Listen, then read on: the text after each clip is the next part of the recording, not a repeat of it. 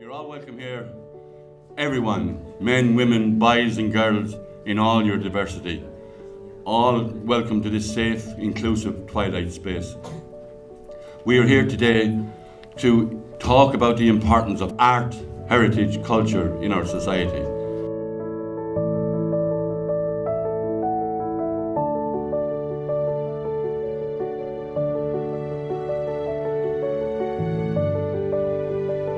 It's my great pleasure as Mayor of Kilkenny to welcome each and every one of you here to our historic city.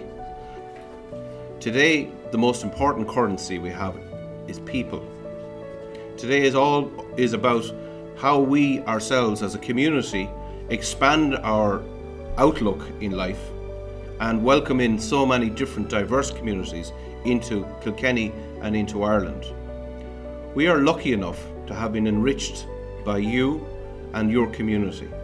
We have been lucky enough to find people who understand us, and hopefully we understand you.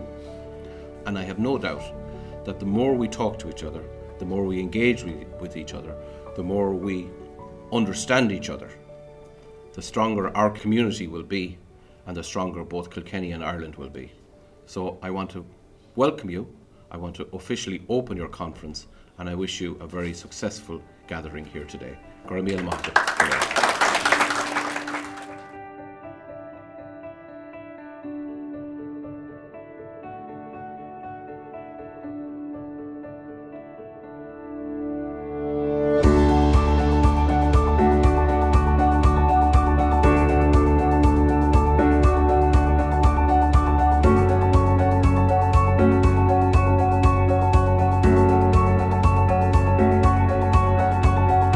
It's an amazing event. It's a gathering, a United Nations of some sort. So it's an amazing gathering, and I'm very happy to be here.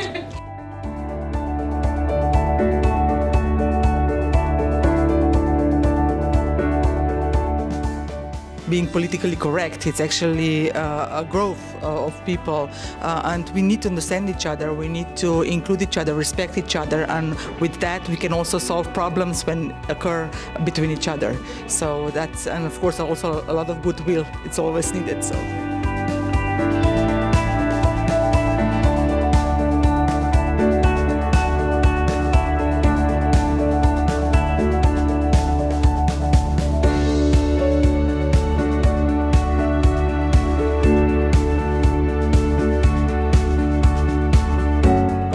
We arrived in Ireland, inclusion probably was one of the most essential parts for us, and it really helps us to feel happy, it really helps us to understand Irish society, and it helps us to self-develop too. So, well done, thank you.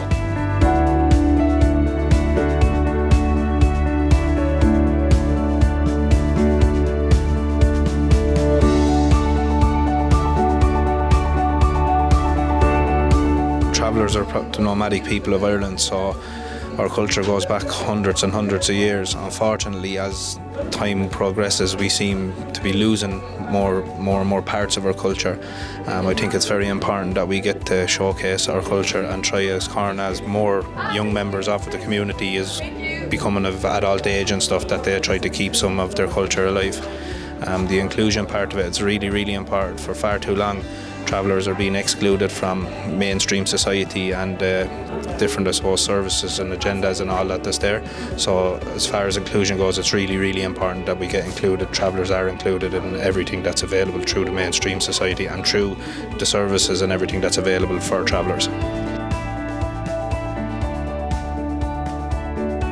Every day is a learning day, so like I'll definitely learn something from a different culture, and I'll definitely be going back and telling my nieces and nephews like, oh look this, and even just to say, I suppose, my poems, one of my poems I'll be reading today is Pavi Lachine, which in translation from Canta's Traveller Girl, so at least I'll hopefully be sharing some of our culture with people through my poetry as well.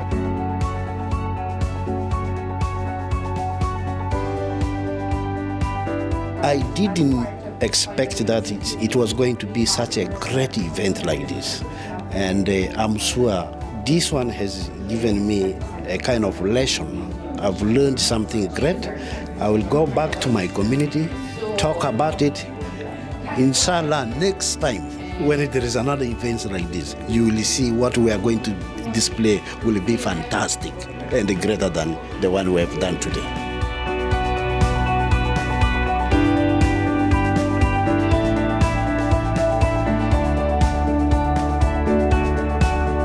We have to have a society that welcomes men, women, boys and girls in all their diversity. And if something you find that you mightn't like, you mightn't agree with, you can't close your eyes. You've got to look, listen and learn.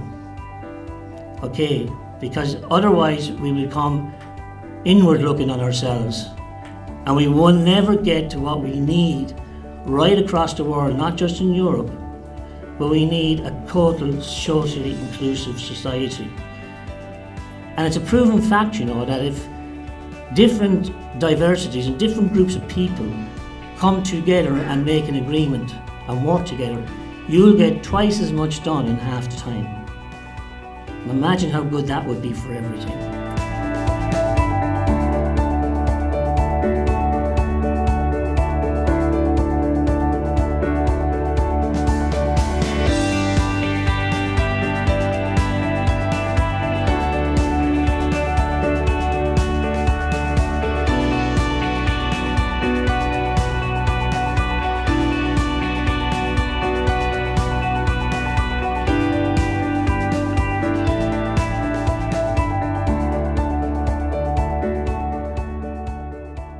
We acknowledge education, the sciences, medicine, astronomy, chemistry, all those hard sciences that makes us confident that we can run our world, run our countries.